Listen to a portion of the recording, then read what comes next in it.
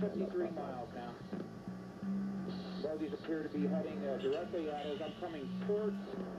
Steady up. It's a MiG-29. Hasn't fired any missiles. It's just coming right at us. Almost 1,000 knots closure. So it's going kind of going down a little.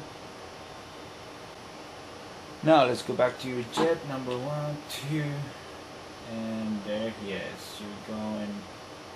You are almost flying level. He's coming down. So basically, you're gonna go up, turn left, and see if we can get. Actually, because he's going kind of to your right, you're gonna do it to your right. I think he'll work better. But either or, it should work anyway. So let's see if it works. Here we go. Let me just.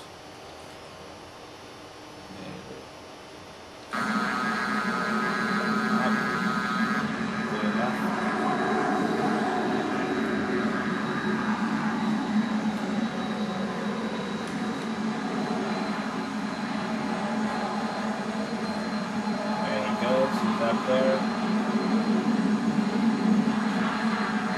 Maybe some chaff and flares just in case it comes down again.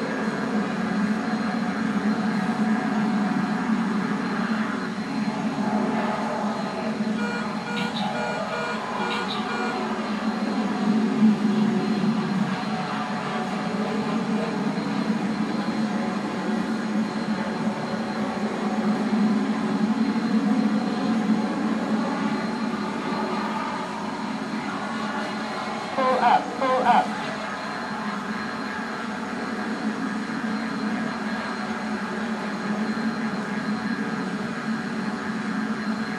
Stay behind us.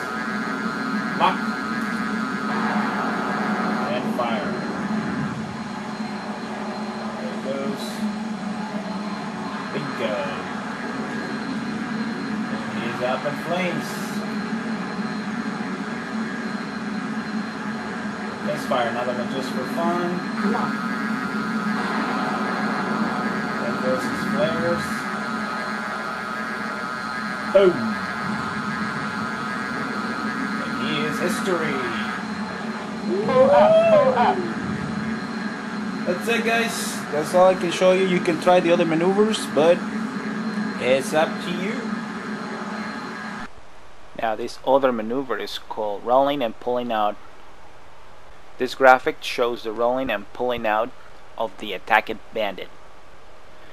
Roll the jet at least 90 degrees and then pull max G to get out of the bandit's plane of motion. Bring the throttle back to idle power and put out the speed brakes and rapidly slow down and force the bandit to overshoot you. Hold your new plane of motion for 3 to 5 seconds, then make another plane of motion change by rolling another 90 degrees and pulling. Continue to do these maneuvers at idle power until you get down to 150 knots. Then go full afterburner and take the flight straight up. Other fighter jets don't have the thrust capabilities of the F-16 Falcon, and they will not be able to stay with you during this maneuver. The vertical maneuver at the pass. As you get to the pure vertical, straight up and continue around in a level turn to put your lift vector on the bandit. Now this graphic shows you the two-circle flight. The options that we discussed at the pass can result in either one circle or two-circle flight, which is one of the most common endings of a head-on BFM.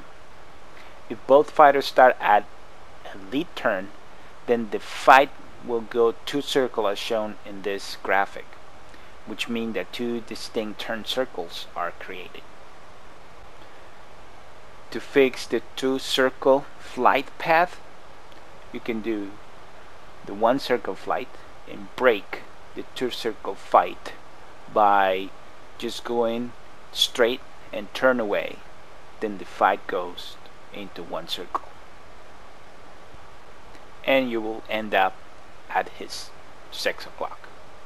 If you are offset from the Bandit and turn away, you are not using the turning room available, and worse yet, you are letting the Bandit use it. This graphic illustrates why turning away from the Bandit will cause you big problems. Okay folks, this is the end of this tutorial. I hope you like it. The next tutorial will be air refueling or mid-air refueling. I hope you enjoyed and fly safe.